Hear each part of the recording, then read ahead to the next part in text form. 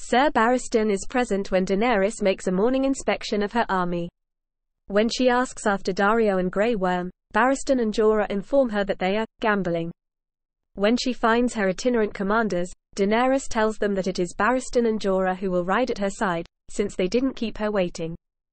Barristan is later present when Daenerys learns that every mile marker from Yunkai to Meereen is decorated with the corpse of a slave child.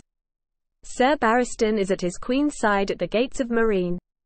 He volunteers to fight Meereen's champion and mentions that he's probably won more duels than anyone else alive. Daenerys rejects his offer, as she wants to preserve his skills for more worthy foes.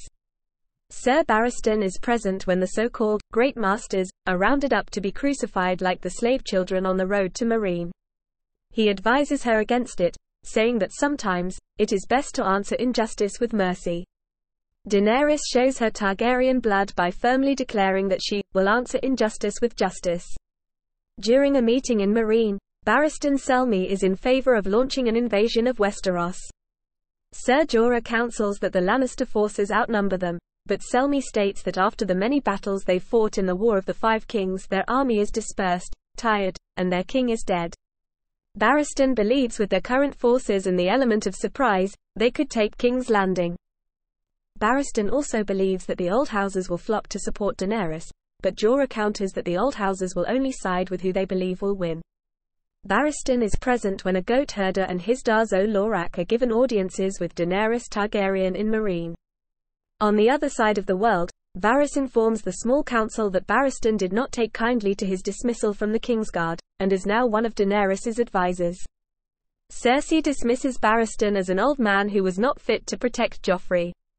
Tywin disagrees, saying her decision to dismiss Barristan was as insulting as it was stupid, because of the old knight's reputation. He also points out that Joffrey did not die under Barristan's watch. Outside Meereen, as Barristan watches the Unsullied taking down the bodies of the crucified masters, a small boy approaches him, giving him a scroll bearing the seal of the hand. He reads its contents slowly in consternation. He confronts Ser Jorah. The document is a royal pardon signed by King Robert Baratheon. Barristan surmises Jorah spied on Daenerys. Jorah begs to be allowed to speak with her privately, but Barristan tells him that he will never allow Jorah to be alone with her again. He is later present when Jorah is banished from Daenerys' service. Sir Barristan remains at Daenerys' side when she meets with more supplicants. He is present when a former slave Fennis requests to resell himself to his former master and when the charred bones of a goatherd's daughter are presented to Daenerys.